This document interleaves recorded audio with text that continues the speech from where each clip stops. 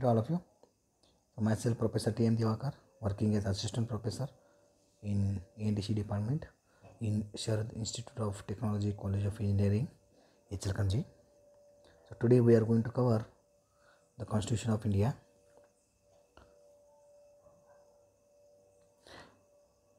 So today we are going to cover what is Constitution anyway, what is the need of Constitution, what are the framing of Constitution of India, what is preamble to Constitution of India, what is the Constitution of India, what are the main characteristics of Constitution of India, and finally we come to the conclusions. Let us see one by one. So what is Constitution anyway? So almost everything we do is governed by some set of rules, and there are the rules of for the games, for social club, for adults in workplace. So there are also rules imposed by morality and custom, and that plays very important role to tell us about what we should and what we should not do. For example, in the game of soccer, the referee has a full authority to enforce the laws and rules of the games on the players. Means suppose a player, if he do something against the rule or against the law, then a referee he has to take the actions to punish something or to send off a player out of the ground. So these are some images what we should do and what we should not do. So this is in the third. If in the first image it is showing that what we should have to do, in the second image what we should not do, and in the third that referee is giving warning to the players.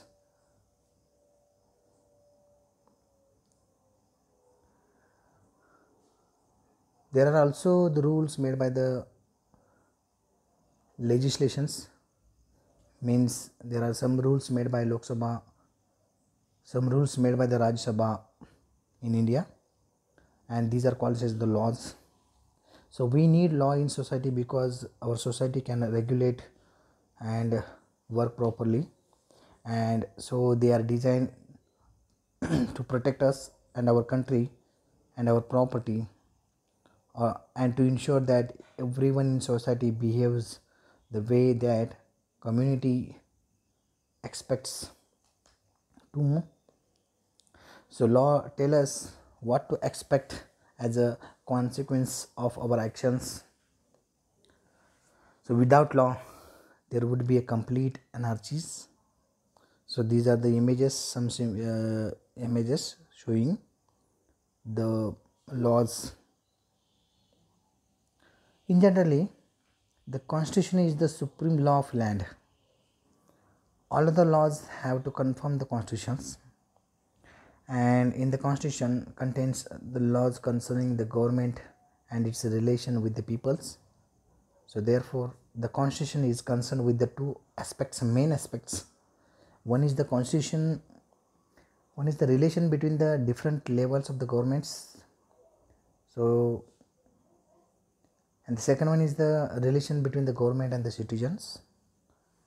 So in the figure shows on the left hand side, so there are the different levels of the governments, which is the aspect of the constitution, and in the second there is a relation between the government and the citizens of the India, not citizens of the world.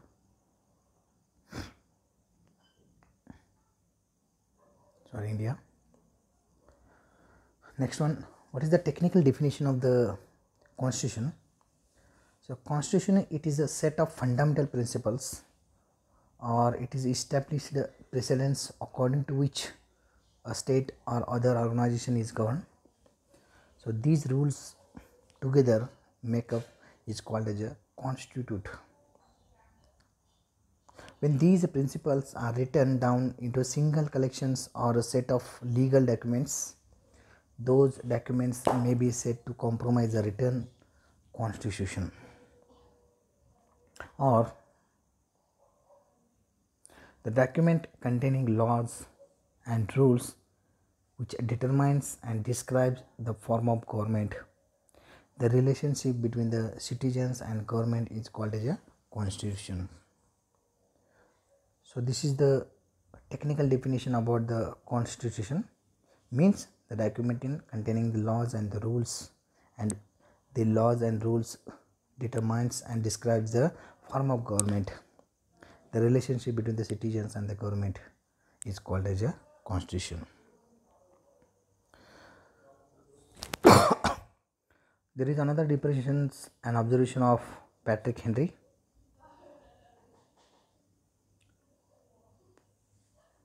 So, constitution is not an instrument. See, it is the definitions by observation of Patrick Henry in 1736 and 1799. During his duration, the constitution is not an instrument for the government to restrain the peoples. It is an instrument for the people to restrain the government. So this is the definition made by Patrick Henry. Next, our next point is, why do we need the constitutions? What is the need of constitutions?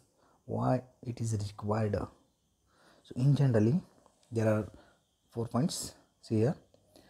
We need a constitution to govern the country properly, to maintain the country properly, to work the country properly. Second point is, the constitution defines the nature of political system of the country. Why?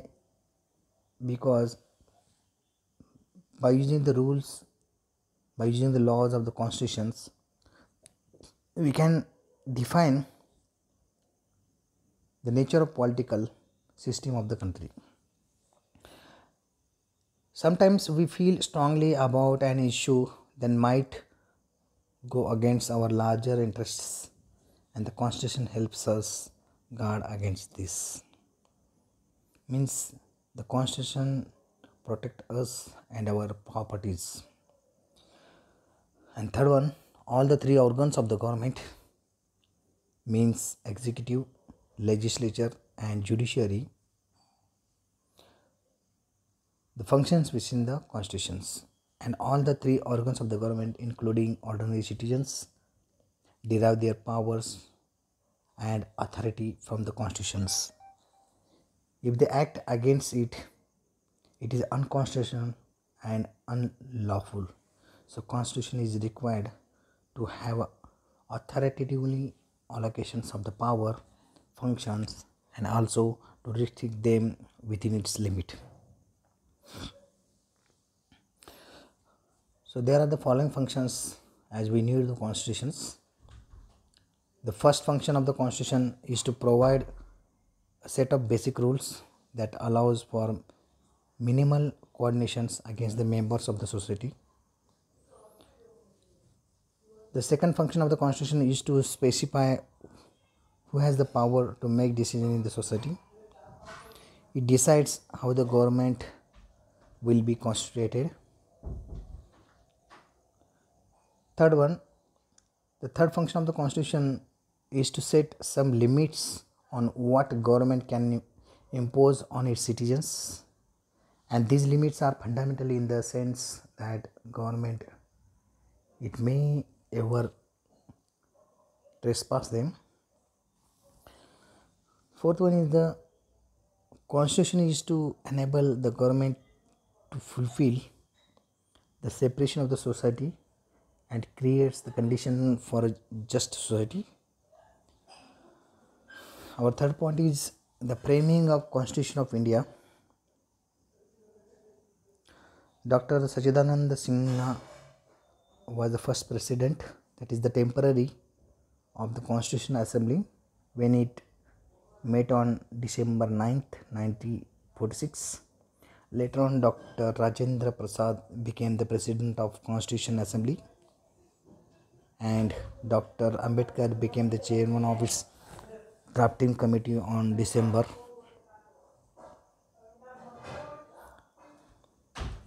11, 1946. The first president, Dr. Sachidanand Sinha, on the left, in the left side figure, in the middle, Dr. Rajendra Prasad, and on the right hand side, Dr. Bhimrao Ambedkar. This is the first day of the Constitution Assembly. From the right, B.J. Kher and Sardar Vallabhbhai Patel. K. Munshi is seated behind the Patel.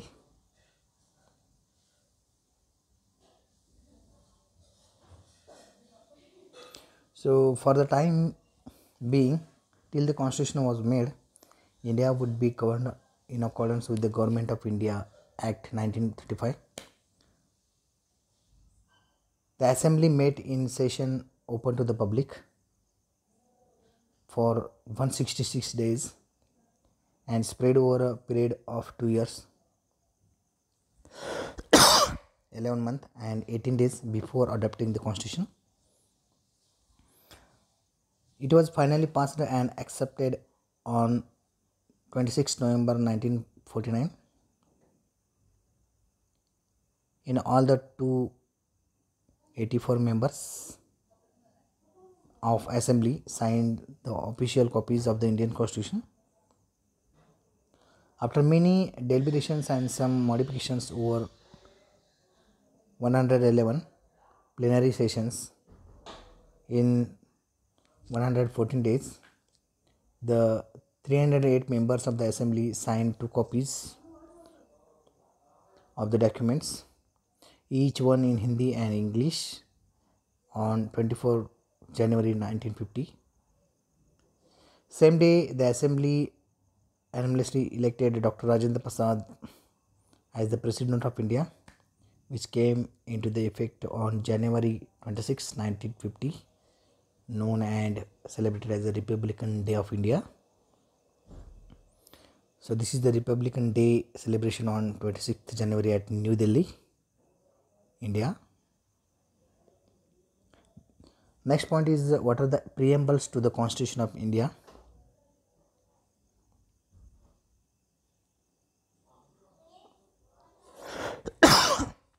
The preambles to the Constitution of India is a brief introductory statement that sets out the guiding purpose and principle of the documents.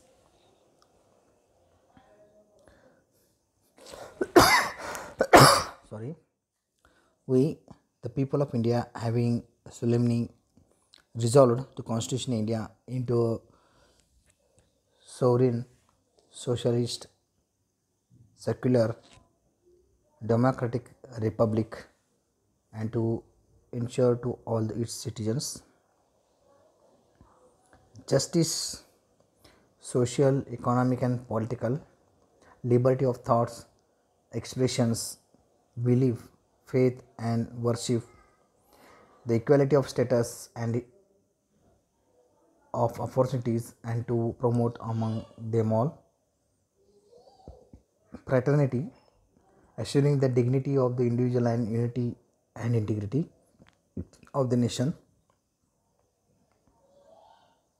In your Constitution Assembly, this 26th day of the November 1949, do hereby adopt, enact, and give to ourselves this Constitution.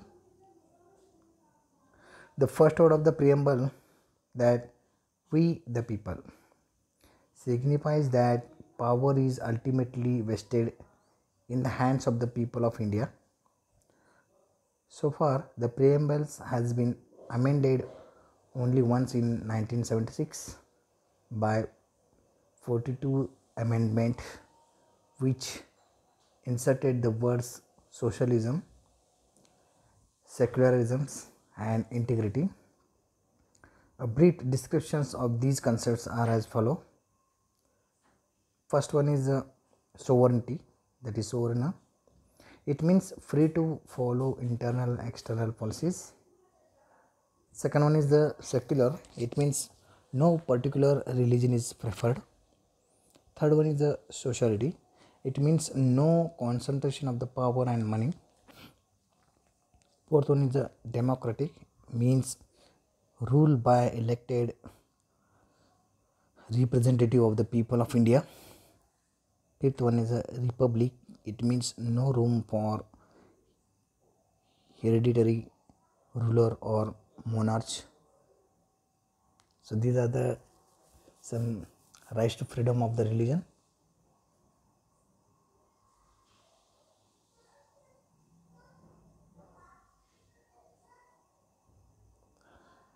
The preamble page, along with other pages of the first and original book of the Constitution of India, was designed, means was art and decorated, that is a frame, solely by renowned painter Bihar Shakla. So this is the first page, and it is the original book of Constitution of India. Next one, what is Constitution of India?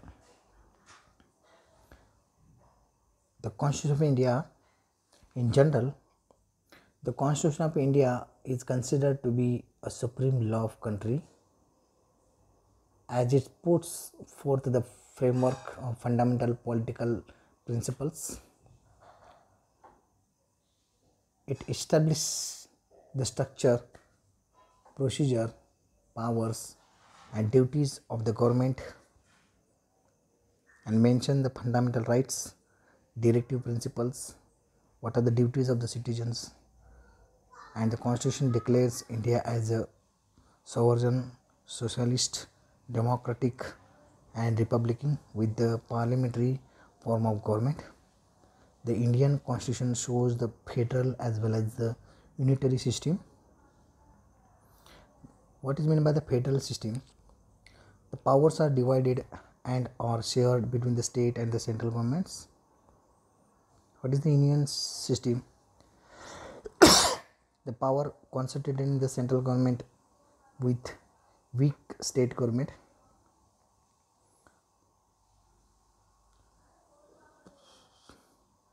So these are the structure of the Constitution of India.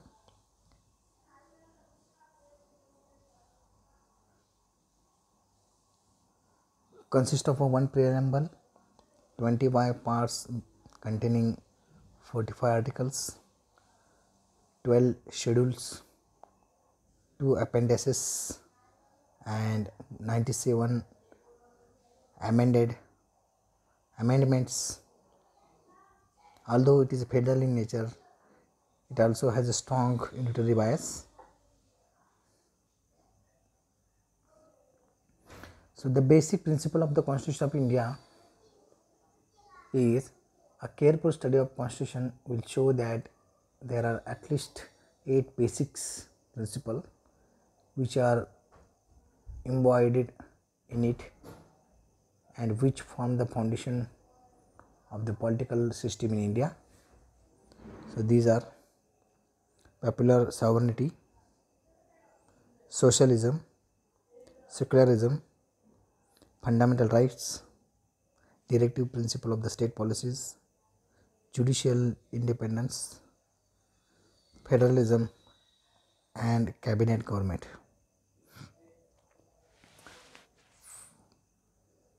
The fundamental rights are different from other rights available to us, while the ordinary legal rights are protected and enforced by ordinary laws. The fundamental rights are protected and guaranteed by the Constitution of India, and the Constitution of India recognizes the certain basic fundamental rights for every citizen of India, such as rights to equality, rights to freedom of the religion, rights against the exploitation, cultural and educational rights, rights to constitutional remedies, and the ordinary rights may be changed by legislation by ordinary process of laws by making, but a fundamental rights may only be changed by amending the Constitution itself. Besides this, no organs of the governments can act in the manner that violates them. Any infringements of the fundamental rights can be challenged by any citizen of India in the country of law. The Constitution of India also prescribes some fundamental duties on every citizen of India.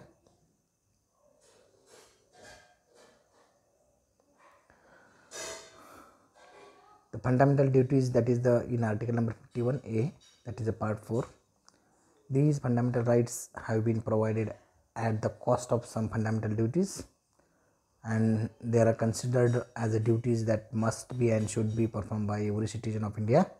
These fundamental duties are defined as: first one, it shall be the duty of every citizen of India to abide by the Constitution,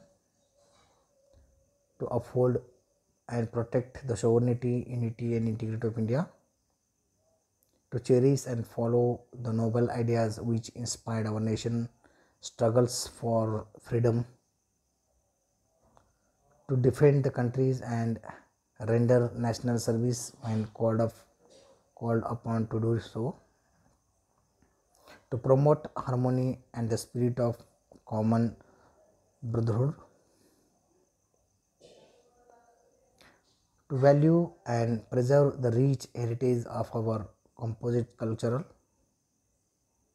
to protect and improve the national environment, to develop the scientific temper, humanism and spirit of inquiry and reform, to safeguard public property and to abjure violence. The rights to constitutional remedies. The Indian Supreme Court and the Election Commissioner are organized as the bedrock of Indian democracy. These two bodies stand up to the enormous powers that the Constitution enumerates in the central government in general and to the unbridled powers of the Indian Prime Minister in particular.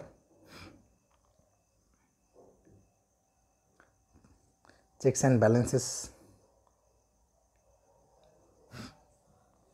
The checks and balances that are provided by the Constitution also smooth out the strained relation between the central government and the states by limiting the central government's ability to interference the state's affairs.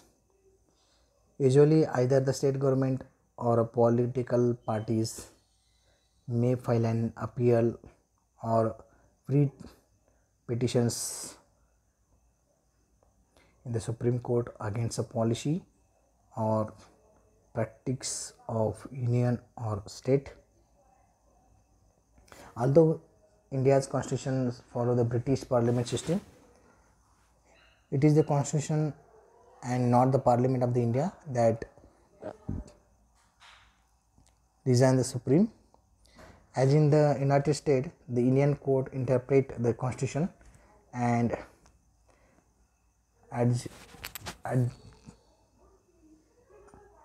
the word is wrong here.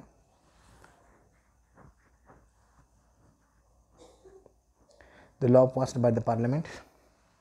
Although the parliament has the authority to amend the constitution, the India courts have made the sure that the parliament does not change its fundamental structure, which guarantees economical opportunities, social justice and religious and political freedom to all its citizens.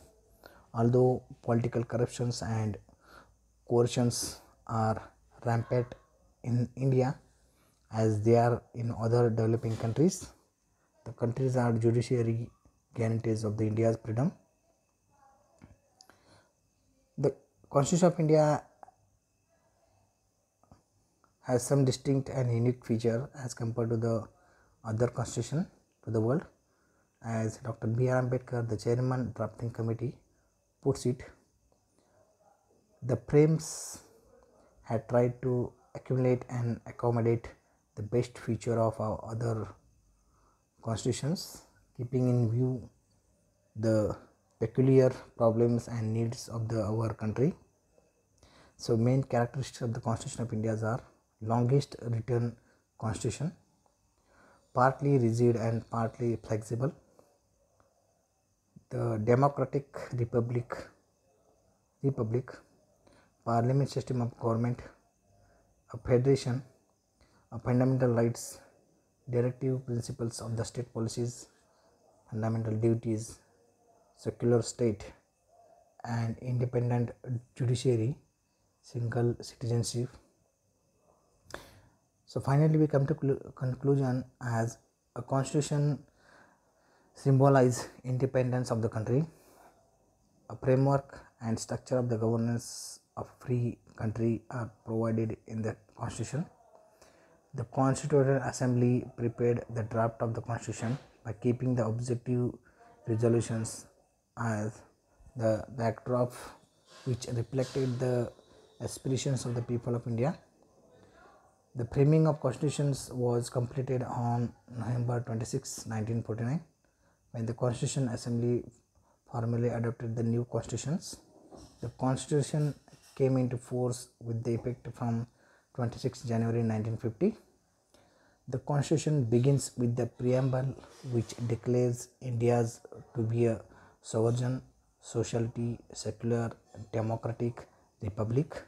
The preambles also mention the goal of securing justice, liberty and equality for all its citizens and promotions of national unity and integrity on the basis of fraternity among the people, assuring dignities of the individual.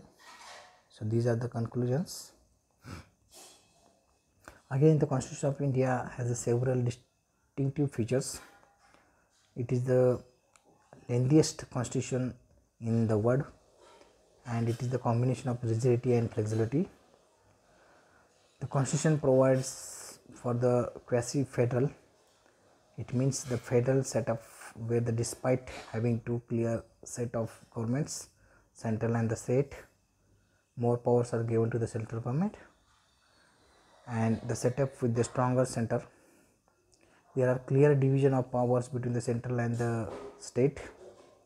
The Supreme Court of India is the apex court of India, which will resolve the disputes between the center and the state or between the states. India has a parliamentary democracy. The Council of Ministry, headed by the Prime Minister, enjoys the real powers and is responsible for the Parliament. The Indian Constitution provides for the fundamental rights which are justifiable. 10 fundamental duties also been added to the constitutions. The directive principle of the state policies give a concrete shape to the welfare concept. So these are the conclusions. Thank you.